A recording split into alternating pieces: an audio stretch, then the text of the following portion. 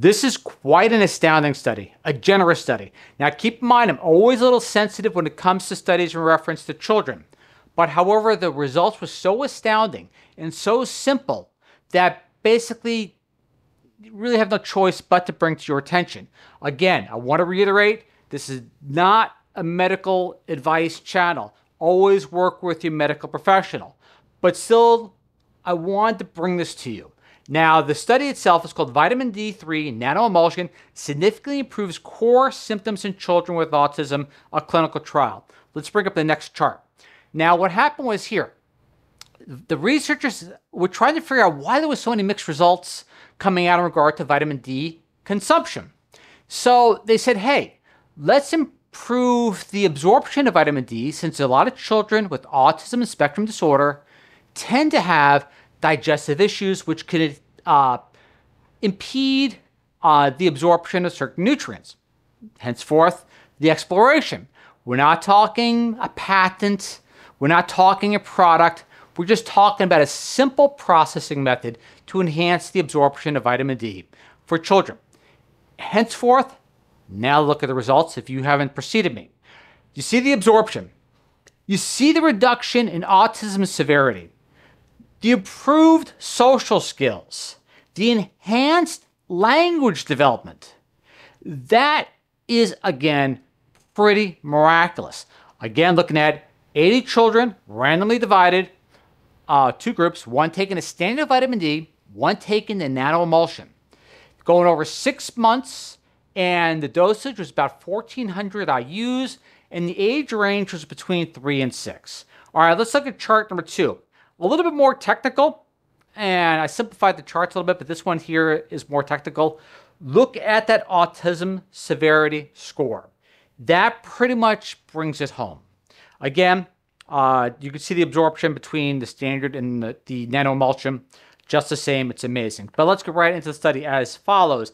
80 children between the ages of 3 and 6 were diagnosed autism spectrum disorder. Were randomly assigned to two groups, one receiving the vitamin D3 nano-emulsion, which we'll get into in a second, and the other receiving a standard marketed vitamin D3 product, both for a duration of 6 months. Their vitamin D3 levels, adaptive behaviors, language abilities were assessed before and after supplementation using standardized tools such as the Childhood Autism Rating Scale, CARS, Vineland Adaptive Behavior Scale, the Preschool Language Scale, and only the nano-emulsion group showed statistically significant improvements in the vitamin D3 levels, autism severity, social IQ, and both receptive and expressive language performance over the duration of 6 months.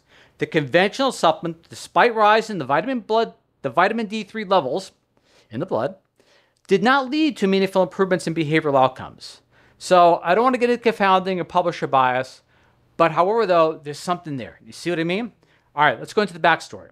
Children with autism spectrum disorder manifest altered metabolism of the gut vitamins when stool analysis is performed, suggesting different metabolism attributed to the lack of absorption, excess need, or different metabolic pathways. The influence of vitamin D3 supplementation on adaptive performance in children with ASD has revealed inconsistent results.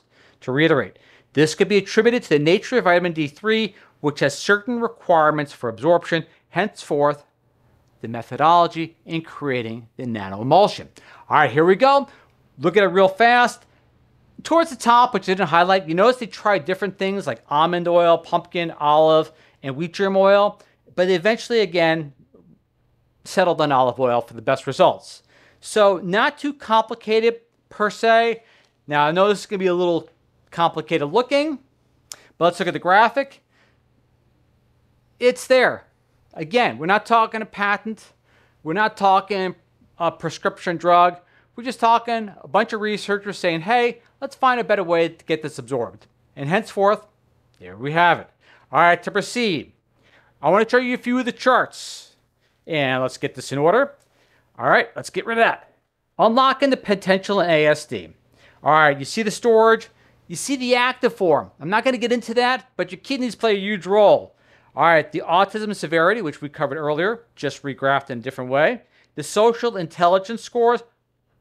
You see that? Again, that's why I felt the necessity to bring this to your attention. All right, as well, losing track. Receptive language age, expressive language age, total language age, still improvements in all. That has got to be a huge help to an untold number of children. All right, now let's go to a conclusion.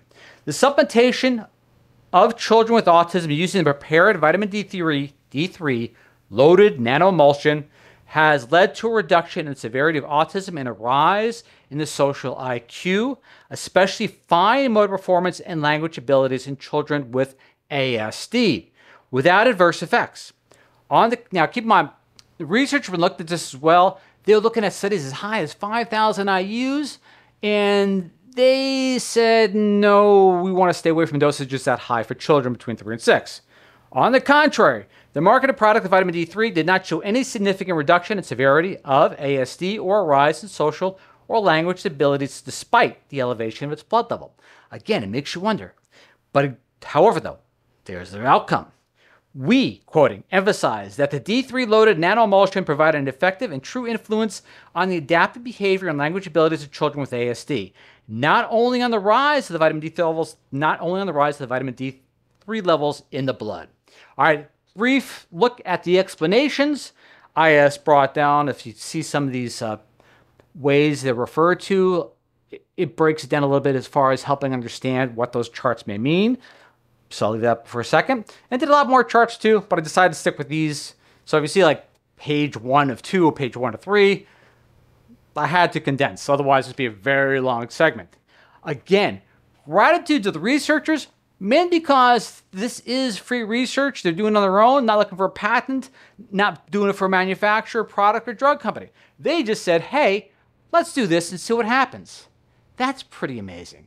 Again, gratitude to the researchers. I am humble you watch. Look forward to both you and I discover next week. Again, this is with children, and children need electric guidance. I'm always very sensitive when it comes to that. So please, please inquire with the medical professional. Again, gratitude, thank you, and I look forward to see what you and I both discover next week. Also, to a caveat, there could be confounding involved as well. For example, olive oil and other elements to it. So again, it may be vitamin D3, even though the blood levels are elevated in both. There could be a little trick or catalyst in there somewhere in the formula, which is yet to be discovered. So future research will need to be conducted to elucidate these current incredible findings. Gratitude. Catch you all next time. See you then.